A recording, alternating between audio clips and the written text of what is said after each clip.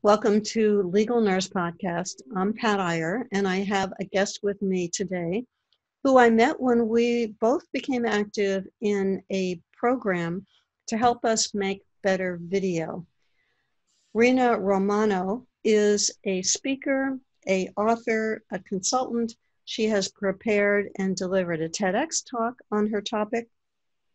She's part of the RAIN Speakers Bureau and a featured guest on the Oprah Winfrey Show, back when Oprah was doing a show. Wow. I've heard of many people who wanted to be on her show, but you're the first person I've spoken to who's actually been on it. Yes. Thank you. Thank you, Pat. And it's great to be here with your audience too. Thank you for the opportunity to be with you. You are most welcome. Tell us about your topic. Tell our listener how you got involved in speaking professionally about your topic. Sure. Most of your listeners might know, or they may not know, of Toastmasters. And in 2007, I joined a club called Toastmasters, where you find your voice and you practice public speaking, because I knew that I wanted to become a public speaker and share my story of triumph over child abuse and sexual assault. So I joined them, and it just kind of snowballed. I knew that I wanted to be on stage and practice my craft, practice my art of speaking. And so it's just snowballed. That's where it all started, was with Toastmasters. Many people who are listening to us have heard of children who've been sexually assaulted and child abuse. They, as legal nurse consultants, may have worked on cases to help attorneys with those situations. What struck me, Rena, is that often this is a hidden, not talked about subject, and it may come out years later. It may never come out for some people. Or in our profession, it comes out because there's some visible sign or a child says something, and then the legal system, the criminal system, gets involved. Yep. So tell us, what does it take to be able to talk about it, a subject that is so often never addressed? You know, it's different for everyone, and I can only speak to my experience and when, a few of my sister survivors that I was in group therapy with. But you come to a point where you become sick and tired of the secret. And Brene Brown, the godmother of shame, she says shame is lethal. Shame is deadly. And I was suicidal. But before hearing Brene Brown's words, I was watching the Oprah Winfrey Show for years, and her show and her story helped save my life, because I realized, Pat, that talking about the experience, holding it inside and denying it and pretending it didn't happen, could have gotten an Oscar for pretending that it didn't happen, was really killing me. And the more we suppress it, the more it's going to come out in other fashions, addiction, suicidal, lots of ways.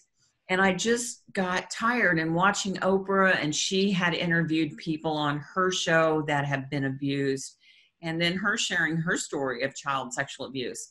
I knew that holding it in, I couldn't. I had to speak. I had to get help.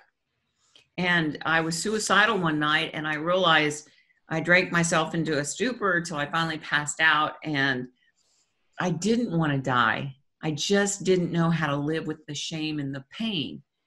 But the shame is so deadly. We either keep our secret suppressed, or the memories. I kept the pain and suppressed, but it was killing me. And watching Oprah and other men and women who are survivors, who have now been successful, encouraged me that I wanted to live a happy, healthy, productive life. So at the age of 34, I got help. I called for help, and I've been on a mission to get help, get happy, and get healthy with my life. So was that like 20, 25 years, 30 years? I am 64 years young now, so it's been 30 years. And from the time of the abuse, you kept that secret inside for how many years? Well, the abuse started at the age of 4 by a family member, and it went on for almost 2 decades. So in my early 20s, and then in my early 20s, I was sexually assaulted by a colleague at work. And sadly, I couldn't report it. He broke into my home at night, and I had to go to work the next day. I was on my own, had to pay my bills. I could not report him to my supervisor, my boss, because unfortunately my boss was sexually harassing me. And 30 years ago, 40 years ago, you know, excuse me, I have allergies. But, you know, I had a friend that had been raped, and the police, unfortunately back then, 30, 40, 50 years ago, and still today, sadly, she was blamed for the rape. Well, what were you wearing? Why were you drinking? I was home asleep in my bed. Also, it was a family member who molested me for years. So it went on.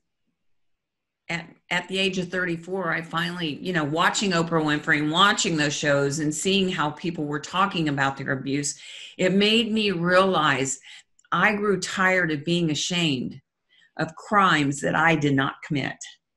And I wanted to live a happy, healthy, productive life. And I knew by watching those shows, the only way to do that was to get help. How did watching those shows lead to you becoming a guest on the show? Well, watching her show, and of course, they were always looking for stories. And she was sharing stories of others, survivors of abuse. And Mackenzie Phillips, she was on her show, and Mackenzie talked about her father committing incest with her, even as an older adult. And I was screaming and yelling, you know, it's not your fault, Mackenzie. I don't care how old the child is. That was her father. He should never have molested her. I don't care at what age, whether you're 4 or 20 or 30, a father does not do that. And I just, you know, knowing that my brother, he was 11 years my senior. I was 4. He was 15 when it started. He's the adult. They are the adult. They should be held responsible for these actions, not us. And so she was asking for stories, and I sent my story in. I emailed it. And so I have to tell you, Pat, I mean, for 2 years prior, before being on the Oprah Winfrey Show, I knew that I was going to be on her show. I knew it. You know how you feel something in your heart and you just know it's going to happen. And I would tell my friends, and they're like, oh yeah, sure, Rena, you're going to be on Oprah Winfrey. But I just knew it deep in my soul. But of course, they weren't going to call me up and say, hey, you want to be on our show? I had to send an email. And then the rest is history. They called and I went. And what was that experience like? Oh my God, it was scary. Scariest thing I've ever done. But yeah, sitting next to Oprah. There's a picture of me on stage in my TEDx talk, on stage with her. I did have to receive permission to use the photo in the TEDx talk. And I'm able to use the photo in my, when I'm on stage, but not allowed to use it in my marketing. You know, they're very strict about those things. But the experience was, I don't know, I just knew that I wanted to share my story, Pat. I wanted to show other survivors that we don't have to be ashamed of the crimes committed against us. And that's what keeps us silent for so many years, because of the shame. And people will say, you know, oh, well, don't let your past define you. And I'm like, no, it does define me, because with my Thrive Perspective program, I say that there's always an upside.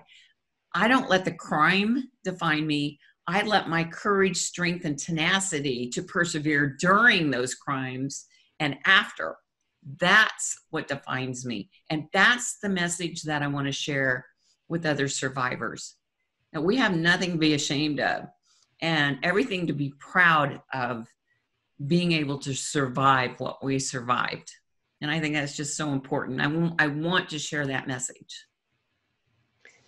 And the chances are very high, Rena, that somebody listening to this has gone through this personally or knows somebody who's going through it. Yep. Your message is essential. What I find so compelling is that you have the speaking skills and the passion and the personal history to be able to make a difference for people through your advocacy work because of what we just talked about so far. This is a secret, don't tell, you'll get in trouble, mom and dad will be mad at you, you know, whatever threats are used by the perpetrator. Yep. Tell our listener about what you now have in place as an advocacy program as a result of your interest in this area and your desire to help other people. Well, I did my TEDx talk 2 years ago. It has over 153,000 views now. I'm so thrilled with that. I'm hearing that the TEDx talk, they can find it on YouTube, and it's called, the title is Healing from Sexual Abuse Can Start with One Word. And I don't tell people the word, they have to go watch the talk to find out. But with that TEDx talk, I'm receiving thank yous from men and women survivors from all over the world, Pat. And it's humbling, and I'm honored. And they're saying thank you for the hope that I'm giving them, because my message is not to be ashamed of the crimes committed against us, but rather be proud of your courage, strength, and tenacity. And so seeing those thank yous and receiving those messages from men and women all over the world is encouraging me, and it's helping me, make my voice even stronger, because I was scared to do this. I was so afraid to share my story. And I want to tell your nurses, I had a physical and a mental breakdown after the sexual assault in my early 20s, and I ended up in the hospital. I was having a physical mental breakdown. We didn't talk about these things back then. And I don't think nurses or doctors were really trained back then to look for these signs. Now, thankfully, they are. But I was in the hospital. I was just broken. And a nurse came in, and I don't remember her name. I will never forget her. And she came in and sat down next to me, and she said, "Can I hold your hand?" And I was crying. And I'm going to cry now just thinking about her, because she was so special. And she said, "I'm here if you need to talk." And I was bawling, crying. And I couldn't tell her my secret. I felt like I would be blamed and shamed. But I will never, ever forget that nurse. I will never forget her. I don't know her name. I don't remember her name. But I'll never forget that moment. She made me feel like I was important. So I want to say thank you to all the nurses, because you are our heroes. And I thank you for that. And I'm so glad I'm able to share that story with you. I remember a time when the Joint Commission, who regulates most hospitals in the country, it's a voluntary accreditation, but I remember when they asked healthcare providers to include in assessment forms, is there anyone at home who is hurting you? A broad enough question to be able to bring in victims of domestic violence and sexual assault.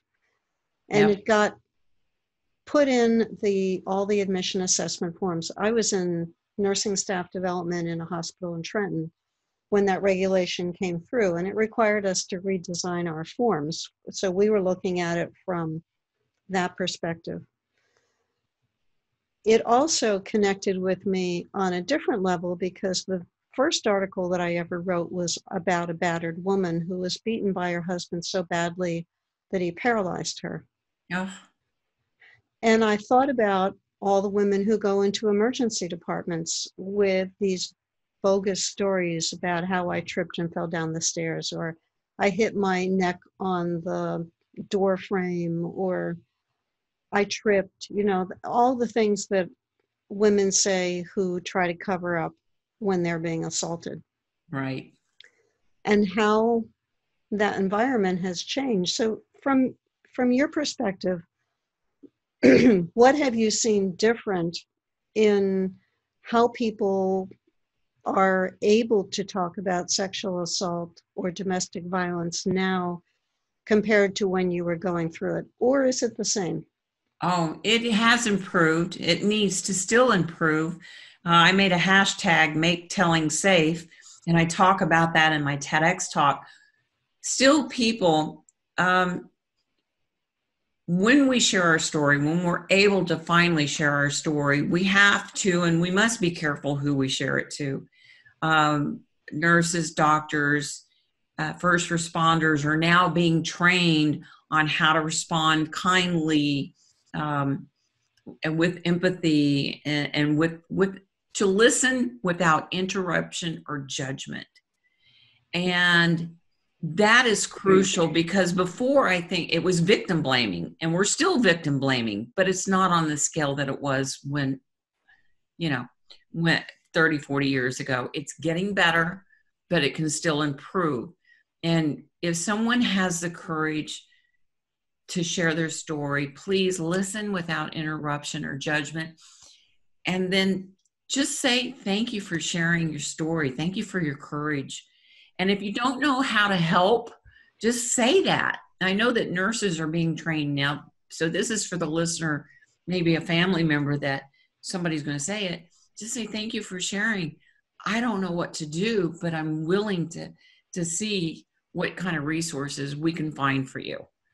And I was very fortunate. My family, when I told them, they listened without interruption or judgment, and they didn't shame, blame, or pity me. And that really helped in my healing. In my healing and my recovery because of that, because I've seen so many victims, survivors judged, blamed, pitied, blamed for what happened to them. And that really can hinder the healing process. So it's changed a lot. We still have work to do. You can see it with the Harvey Weinstein, the Kavanaugh hearings, the Bill Cosby. They're still victim blaming. Not everyone, and it is getting better. So, yep. And I think, Pat, I think the Me Too movement has helped. And I think the internet has helping, because on my news feeds, on Twitter, on my Facebook, I've seen men and women say me too. And I'm like, you too? I had no idea. And that's giving us the courage too to speak out, to see other survivors, especially celebrities, famous people too. I think that helps. Definitely. It is such a hidden area. I applaud you for bringing light and bringing attention to this. My pleasure. It's like I'm telling others, I'm not retired. I'm just being repurposed, and I'm finally living my passion and sharing my story on stage. I do a lot of talks at crisis centers and Take Back the Night, giving help and hope, not only to family members, but to the crisis centers, to survivors. My passion is to show survivors their potential of what they can achieve after trauma and after counseling. We can live a happy, healthy, productive life. Yep.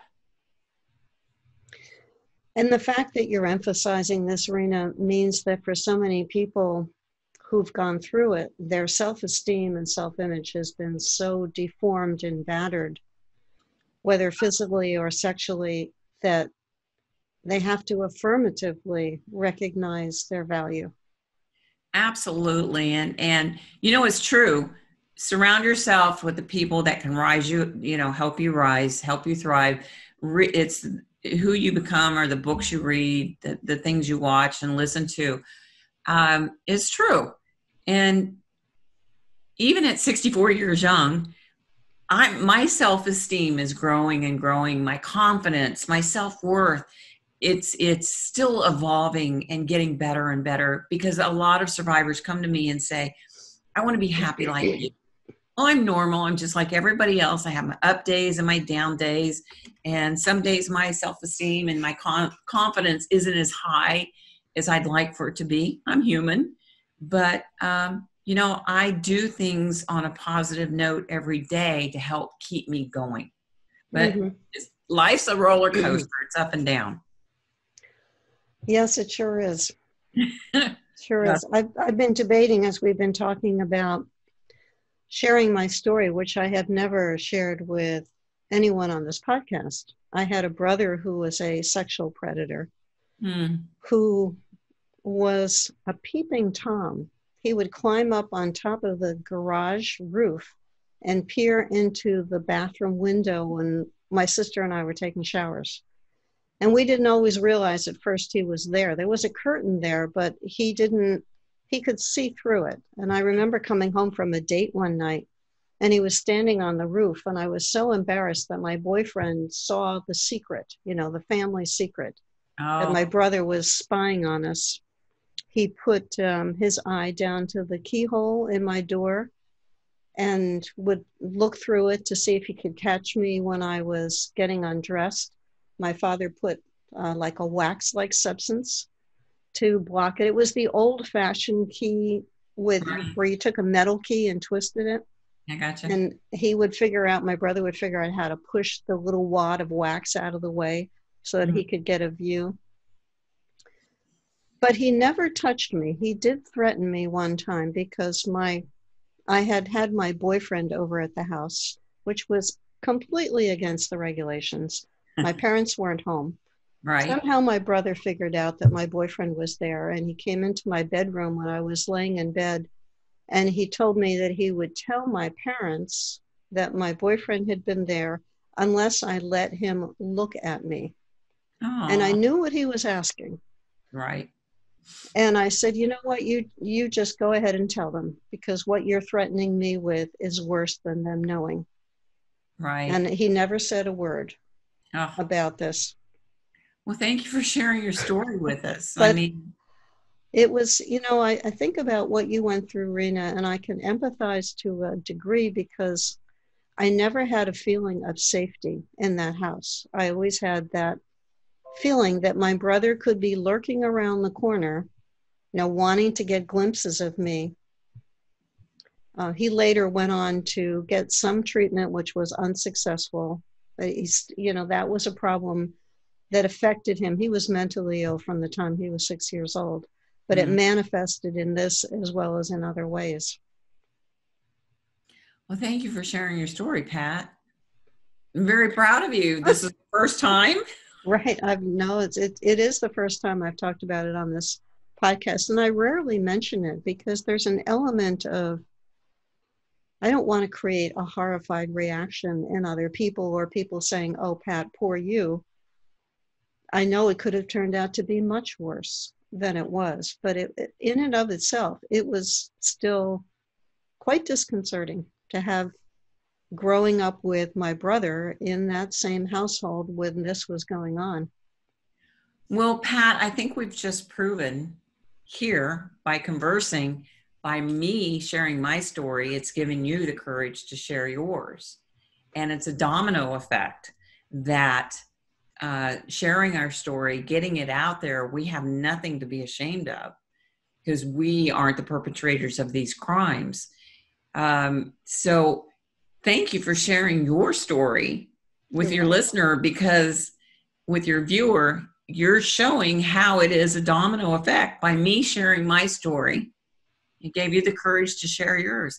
And that's what it's all about. We are not alone. We're here to help each other. And so my advice is, if I had a story to tell, I knew the people that I could share my story with, and I knew the people I couldn't.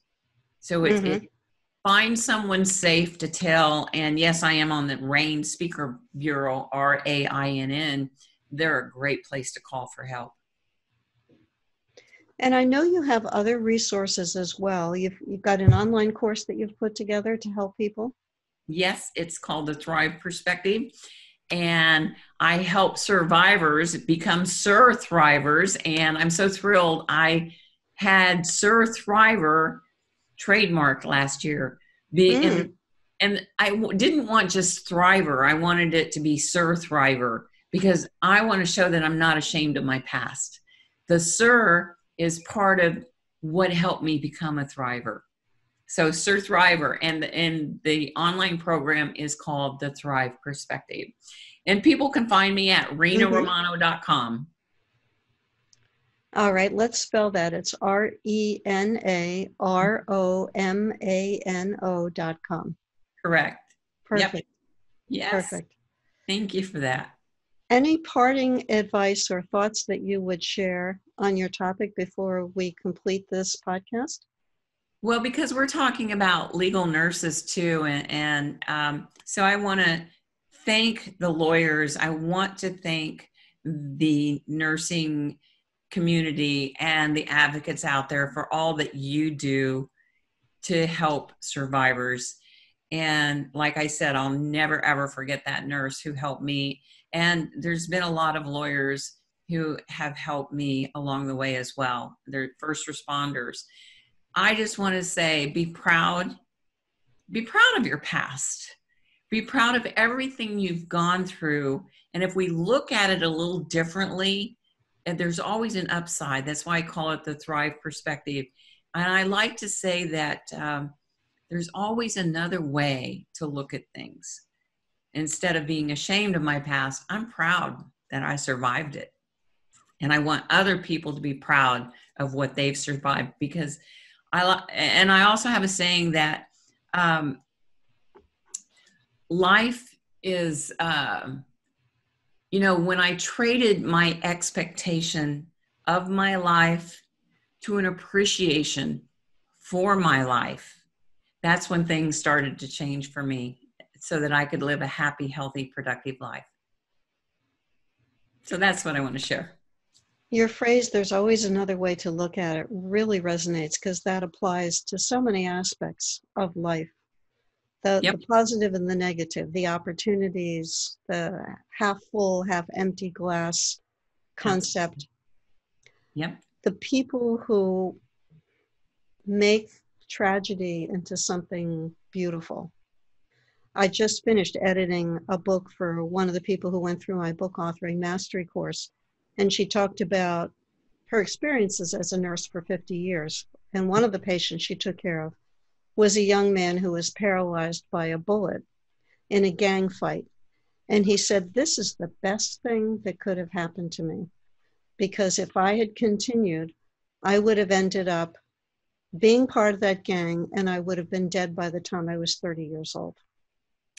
There's always another way to look at it. And that's what I say. And when I traded my expectation of my life to an appreciation for my life, and I'm grateful for everything I've gone through, because it's made me who I am today.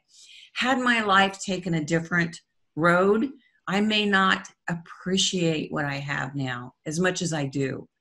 And that's what I want people to look at. Yeah, it sucks what we went through, but how can we turn that around? Because I think when you find the courage to share your story could save a life. And then on that note, Rena, thank you so much for spending time with me, sharing your insights and your experiences with our listener. I appreciate having you on the show. Oh, it's been my pleasure. Thank you for the opportunity. You're most welcome. And for you who's listening to this, thank you for sharing your time by listening to this show.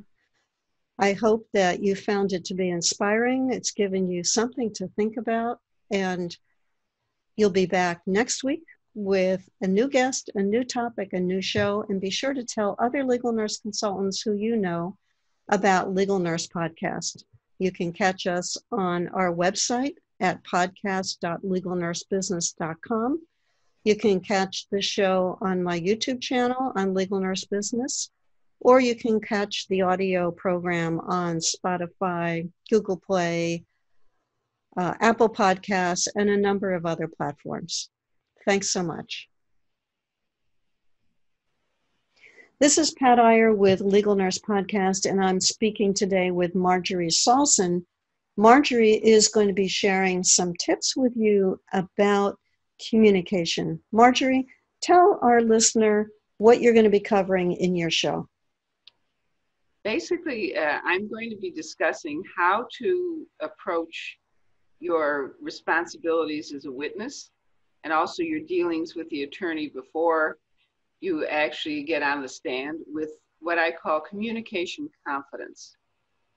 What are the ways that you can come into the power of your voice, share your expertise, your authority, and handle any nerves that may be attacking you in the process so that you are able to do the job that you want to do at the level of expertise that you have and desire to share. Be sure to look for the podcast with Marjorie Salson coming up on Legal Nurse Podcast. Thank you, Marjorie. Thank you, Pat.